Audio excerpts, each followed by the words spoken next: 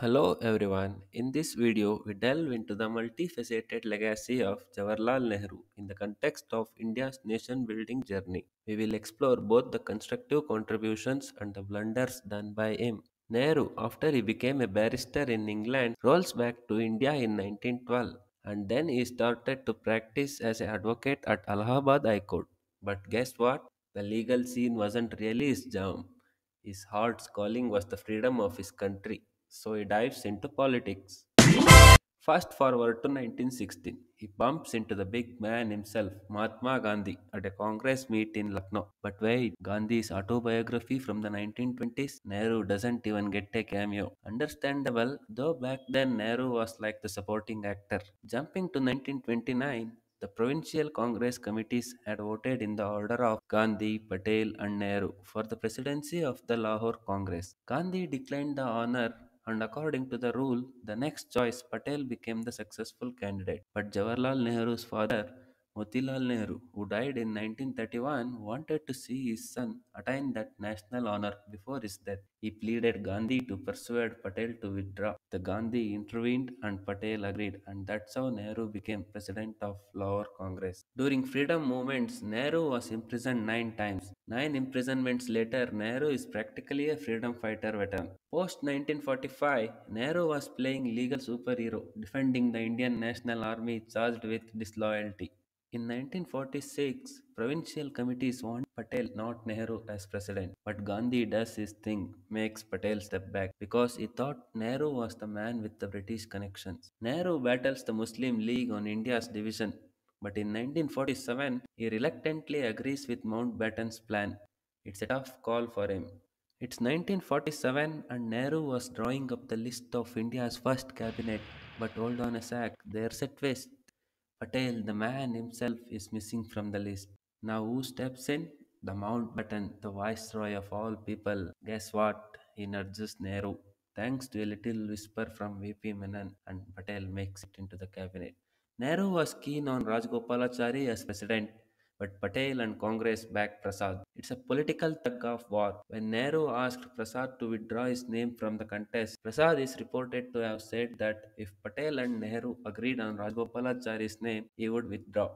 This was, of course, not possible, and Prasad was elected as the President of India.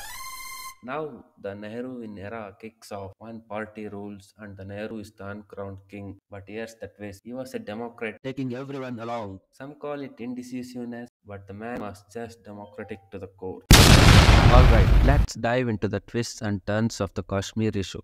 So, when India was stitching together those princely states, Vallabhbhai Patel was the master. But when it came to Kashmir, Nehru took the lead. Now there's a bit of drama here. Patel and Nehru, they are like chalk and cheese. In October 1947, Patel's eyebrows were furrowed because Nehru won't greenlight the Maharaja of Kashmir's move to join India unless Sheikh Abdullah gets the throne. As it looks like the Kashmir mess, blame it on two things. First, Nehru was not exactly close with Maharaja Hari Singh. Second, Hari Singh and Sheikh Abdullah, they are not exactly exchanging friendship. Now here's where it gets spicy. Nehru was tight with Sheikh Abdullah while Patel and Hari Singh are basically close. It's criticism time. Nehru's decision to hit pause on Indian troops advance gets the spotlight. Patel was not a fan of this idea. He was saying, let the army do its thing, kick those invaders out, but wait for it. Mountbatten steps in saying, hold your horses, no war with Pakistan. Nehru against Patel's advice, it's the break. What was the result? Part of Kashmir, also known as Azad Kashmir, becomes Pakistan's permanent playground. And brace yourself, it eventually becomes China's favorite spot. Another head scratcher, Nehru's idea to take the Kashmir drama to the UN. Patel was shaking his head, but Mountbatten's got ideas. And guess what? Nehru rolls with it. Now talk about a plot twist. Gopalaswamy Iyengar gets the UN hot seat, and Nehru was personally overseeing the show in Parliament. It's like a political thriller, intrigue, betrayal, and a touch of international drama. So there you have it, the Kashmir saga, a roller coaster ride of decisions, friendship. Nehru and Mountbatten, the duo that turned a princely issue into a global puzzle. Alright, let's unravel the complexities of Article 370 and the Kashmir saga. As I said earlier, India was stitching together the states, but Kashmir was throwing a twist. Nehru was thinking, let's treat it like others. But Sheikh Abdullah, the big player in Kashmir is saying, hold on, not so fast. The Sheikh was most anxious that the accession of the state should continue in respect of the three subjects of defense, foreign affairs, and communications only. Now, Article 370 enters the scene. Supposed to be a temporary, but guess what? It sticks around until 2019. Nehru's close friend Sheikh Abdullah is in the spotlight for kinda letting India down in this matter. Patel always had his suspicions about Abdullah.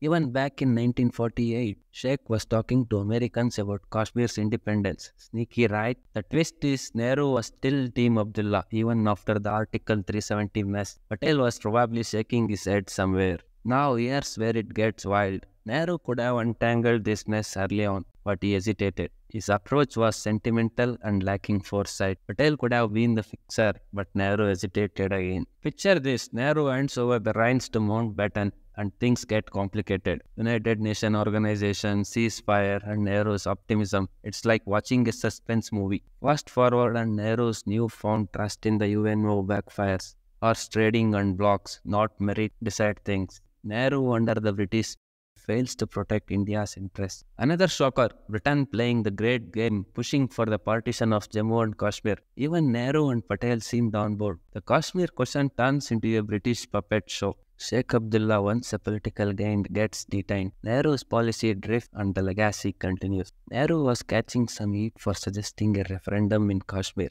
But hold up, there's a backstory. Remember Junagadh, where the majority were Hindus but the ruler wanted to join Pakistan? People got upset, the ruler ran off to Pakistan. So India organized a vote and bam, Junagadh joined the Indian squad. Nehru was pretty sure a similar referendum in Kashmir would swing in India's favor, especially with Sheikh Abdullah on our side. Now let's talk about Shyam Prasad Mukherjee. He was in the spotlight because he ended up dead under mysterious circumstances in Srinagar. Why? Well, Sheikh Abdullah had him under house arrest. But why? Because Mukherjee went to Jammu and Kashmir challenging this crazy permit system with his slogan, One Nation, One Tricolor, One Law, and no to special permits, no to flags, no to constitutions for Jammu and Kashmir. But here's the twist. Nehru said no to an investigation into Mukherjee's death. Why? Maybe it's a piece of the bigger puzzle we are missing without any solid evidence. So there you have it, Nehru's Kashmir saga. A mix of political chess, questionable decisions, and a touch of suspense. What a ride through the pages of history.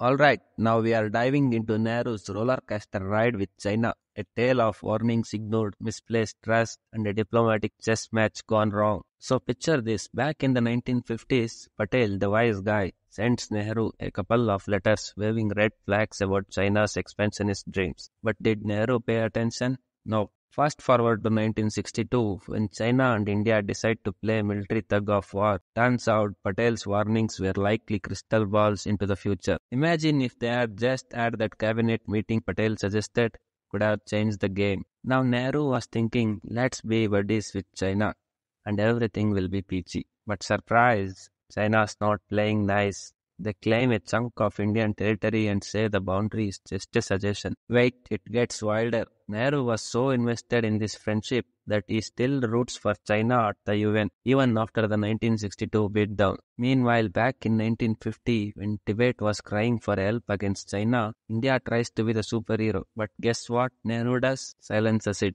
saying China is behaving properly, no need for UN intervention. Classic Nehru, right? Time for some failed negotiation. India was bending backward, suggesting compromises, but China was like, nah, we will invade instead. And boom, the Sino-Indian border problem is born. Hold on, we are not done. Pakistan and China strike a deal behind India's back, swapping Kashmir's land, and here's the kicker. China was cool with it, even though they recognized Kashmir as a part of India in 1956. Sneaky moves. Now Nehru got this rosy view of China, thinking they are just misunderstood. But turns out he was not checking the map. China was literally claiming parts of India on those ancient maps, and Nehru was like, no biggie. Now things take a bizarre turn. Nehru grants asylum to Dalai Lama, taking off China. But the real drama was Nehru's rejection of Pakistan President Ayub's offer to team up against China. Flash forward to 1962, wars on the horizon and Nehru was caught off guard. Intel warnings ignored and the army ill-prepared, and the rest is history. The Henderson-Brooks report, a classified mystery, holds all the secret. And the forward policy in 1961, just another misstep. Army posts without support, unrealistic plans. Nehru was getting flack, and rightly so. As the China crisis hits, Nehru's credibility takes a hit too. No confidence motions, criticism in parliament, it's a rough ride. Even the supercilious attitude towards the Americans couldn't save the day. And here's the kicker. Nehru's dream of a non-aligned India takes a blow. The fallout from the China debacle stains his legacy, and the myth of 1962 stays guarded behind the classified doors. So there you have it, folks. Nehru's China Chronicles, a saga of misplaced trust, unchecked optimism, and geopolitical misstep. What a wild ride through the twists and turns of Nehruvian diplomacy. Alright, everyone, we are stepping into the political maze of the misuse of Article 356. A tool meant for dire situations, but in Nehru's time seemed to be wielded like a political weapon. Picture this, it's the 1950s and the Congress is flexing its political muscle. The first use of President's rule wasn't some grand constitutional crisis. No, it was an internal Congress tiff in Punjab. Hold on, it gets interesting.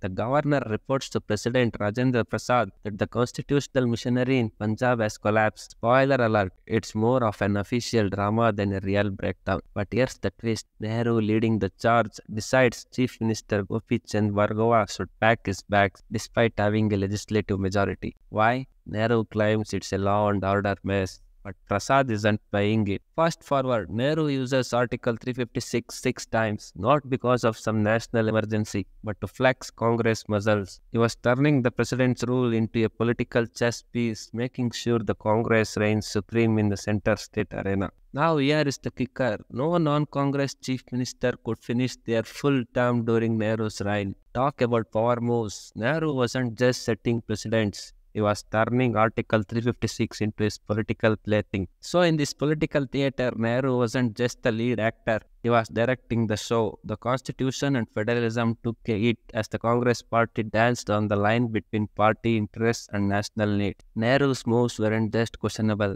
they were a bad example. The office of the governor got tangled up in Congress party politics, and limited federalism took a hit. It wasn't the last time, but it sure set the stage for a trend of political maneuvering at the cost of representative democracy. And there you have it, people, the Nehru era's misuse of Article 356, where political drama met constitutional twist, leaving a legacy that shaped the power dynamics for years to come. Politics, never a dull moment. Alright everyone, now we are diving into the wild world of the First Amendment and the creation of the Ninth Schedule. Now you might think, what's the fuss about a bill? Well, let me tell you, this one was no ordinary bill. It was a real head scratcher. So picture this. There's this bill, right? And on the surface, there is hardly any reason to object to it. No sentimental strings attached, but it turned out to be a real monster. Now, why was it cooked up in the first place? Brace yourself. This bill was like a shield, a superhero cape for the Zamindari abolition legislation. It aimed to make it immune from challenges, especially those pesky ones about not getting enough compensation. Yes, the kicker. The amendment wrapped up 13 Tenancy and Zamindari Abolition Act in this protective bubble. Sounds good, right? But spoiler alert, the remedy proved to be worse than the disease. Imagine trying to fix one problem, but oops, you end up creating a bigger mess. That's exactly what happened here. The bill meant to protect ended up stirring the pot. It's like trying to cure a headache with a sledgehammer. Now you might be wondering why the drama. Well, it all boils down to the consequences. The protection this bill offered was like a double-edged sword. Sure, it shielded the legislation, but it also raised eyebrows and fueled debates. So there you have it, people. The First Amendment and the Ninth Schedule. A roller coaster ride of good intentions gone a bit haywire. Sometimes in the world of bills and amendments, things are not always what they seem. It's a tangled web of legal twists and turns, and this one sure left its mark in the history book. Let's dive into the complex world of Nehru's stance on corruption, a realm where the nuances of integrity and political pressure often collided. Nehru, a man of personal honesty, was, some say, a bit too soft when it came to dealing with those tainted by corruption. Now let's unfold the Chagla Commission of Inquiry, a chapter where public pressure played a pivotal role. The stage was set with allegations involving the LIC and share purchases in British India Corporation Limited. Now enters Feroz Gandhi, who in Parliament raised concerns about LIC buying shares at inflated prices without even consulting the LIC's investment board. But here's the twist. Nehru, if given the choice, might not have opted for such an inquiry. The Chagla Commission of Inquiry was set in motion, and credit where it's due. Nehru ensured the report hit the Lok Sabha table just 3 days after its receipt. In a world where commission reports often gather dust, Nehru swiftly moved for a debate from 19 to 21st February 1958. It's a tale of navigating integrity, public perception, and political pressures, showing that even leaders with the best intentions sometimes face the challenge of balancing the scales in a complex political landscape.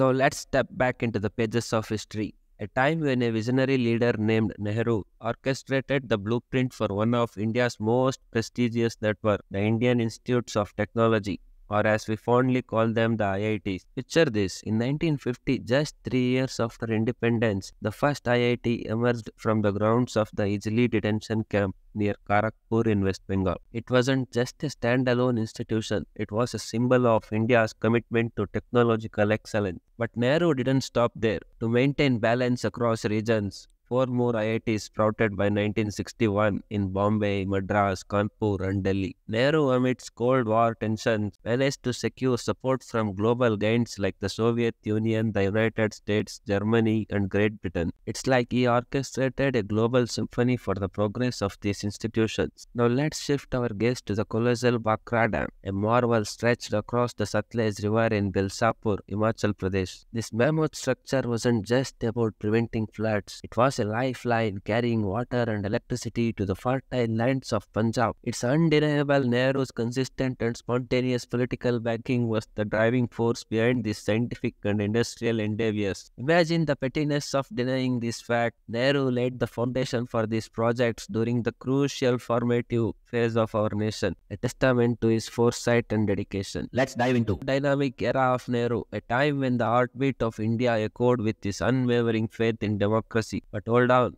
it wasn't just about the big stage. Nehru envisioned democracy thriving right at the grassroots. Panchayati Raj, devolution of power, these weren't just policies. They were Nehru's dream for a vibrant, inclusive democracy at every level. Now let's talk parliamentary system. Nehru was all about it. Adult franchisee became the cornerstone of his governance policy, giving every citizen a voice in the nation's journey. But despite his efforts for social justice, there were hiccups. Talk about land reforms, well, they didn't spread evenly, leading to some significant inequalities. Here comes a proud moment. Nehru championed the reform of the ancient Hindu civil code. It wasn't just about legalities, it was about empowering Hindu widows with equality in inheritance and property matters. But let's face it, even the greats have their misstep. Nehru's dismissal of the elected communist government in Kerala, that's a blemish on his democratic record. Now picture this, the reconstruction of the Somnath temple. Dr. Rajendra Prasad was all set to attend, but Nehru saw it as a communal act. It's a clash of ideologies in the temple's shadow. Let's dive into Nehru's legacy of communal harmony. A tale of passion for minorities and a commitment to secularism that echoed through the corridors of independent India. Picture this, Nehru fought tooth and nail in the Constituent Assembly, striving for special safeguards in the Constitution, and he didn't just stop at words. He was vigilant, ensuring those safeguards were more than ink on paper. But hey, it didn't stop there. Nehru was the architect of the Ministry of Minorities, a visionary move to address the concerns of religious minority groups. Now here's where Nehru stands out. His commitment to secularism runs deep, unrivaled in the national movement. Becoming the first Prime Minister of independent India, he set the nation on a secular path. But wait, the journey wasn't all smooth. Post-partition, when riots shook Delhi and attacks targeted Muslims, Nehru didn't sit in his office. He rushed to the front lines. A bold move to stop the rioters and ensure the safety of Muslims. Now imagine this, Nehru, the beacon of secularism, facing disapproval from stalwarts like Patel, Rajendra Prasad, and fellow Congress leaders. It was a clash of ideologies in the face of rising tension. In a nutshell, Nehru's quest for communal harmony wasn't just political rhetoric, it was a hands-on commitment. The Ministry of Minorities wasn't just an office, it was a symbol of inclusivity. Nehru's actions spoke louder than words, shaping the very fabric of secular India.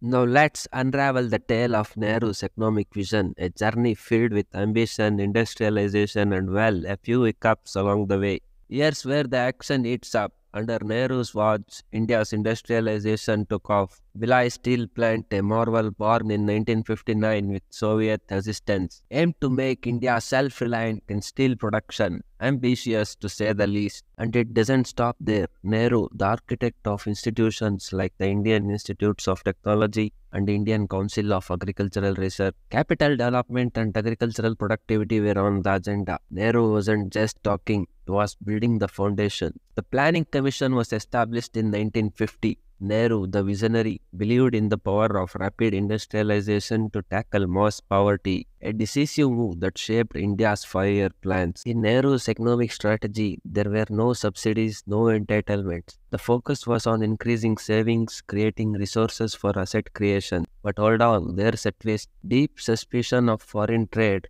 an emphasis on import substitution, a strategy that had its critics. The Mumbai economists sounded the alarm. Focus on wage goods, they said. Food and textiles needed attention, they said. Did Nehru heed the warning? Not quite. The economic strategy, initially successful, faced challenges later on. As time marched on, Nehru's economic model showed signs of fatigue. An inefficient industrial structure, government regulation overload, global market competition struggles, unintended consequences of a model that once held promise. Nehru's hopes for an enlightened bureaucracy. Well, let's just say it didn't quite pan out as planned. The license permit Raj became a breeding ground for corruption, not the beacon of efficiency envisioned. Nehru's economic thinking had a touch of Marxism tailored for Indian conditions. Yet, despite the highs, the lows, and the unexpected turns, his model faced scrutiny. Picture this, the mid-1960s, India faces not one but two consecutive bad harvests. A perfect storm that triggers a balance of payments problem, leading to the inevitable devaluation of the rupee and a desperate plea for support from the Bretton Woods institutions. Hold on, it gets trickier. Indian industries, once on a promising trajectory, find themselves in the doldrums, stuck in a stagnant phase for a whopping 15 years. Now let's talk about the grand plans to tackle asset inequality and curb industrial monopoly. Despite noble intentions, the evidence neatly packaged in the reports by the likes of P.C. Mahalanobis and K.C. Dasgupta suggests a not so happy ending to those endeavors. But here's the kicker, it wasn't the strategy's fault. The failures were more about the missing pieces of the puzzle, the prerequisites needed to sprinkle a bit of magic on the grand plan. According to some, Nehru's focus on heavy capital-intensive industry at a time of capital scarcity had unintended consequences. Slow transitions, suboptimal scales, and a struggle to bring prosperity to all. In the end, Nehru's economic legacy is a complex tale filled with ambition, successes, and the inevitable challenges that come with charting a new course for a nation. Now let's dive into the fascinating world of Nehru's vision for science, a realm where imagination met the quest for a robust and self-reliant India. You see, to truly appreciate Nehru's stance on science, we need to step back and examine the India he inherited. A nation shackled by 200 years of exploitation and colonization. Bhagat Singh, the firebrand revolutionary, saw Nehru not as a mere reformer, but as a radical force for change. In Nehru's eyes, science wasn't just about industry and development. It was a canvas where he painted a picture of a transformed India. Fast forward to 1948, and we find Nehru setting the stage for scientific progress by establishing the Atomic Energy Commission. His commitment to expanding research in atomic physics was unwavering. Then came a pivotal moment in 1954, the creation of the Atomic Energy Establishment in Trombay, later renamed the Bhabha Atomic Research Center in 1967, in honor of the visionary scientist Homi Bhabha, who met a tragic end. In the grand tapestry of Nehru's legacy, his commitment to science stands out as a beacon of progress, a testament to his dream of a nation shaped by the principles of rationality and innovation. Now let's dive into the diplomatic dance of Nehru during the Cold War, a time when the world was split between the United States and the Soviet Union. Nehru, the visionary, led the charge with the non-aligned movement, juggling relations like a seasoned diplomat.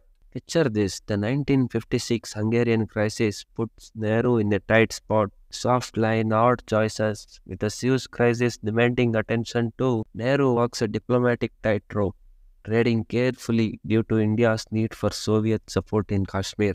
But hold on, non-alignment wasn't a rigid doctrine for Nehru.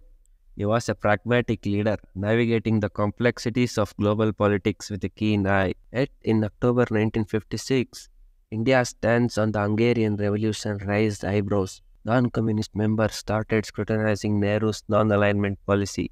The political spotlight can be harsh. Now let's talk Goa. The military occupation in 1961 sparked global outrage, but history's insight justifies Nehru's actions. 6 years of diplomacy, appeals, and a non-violent demonstration met with Portuguese bullets.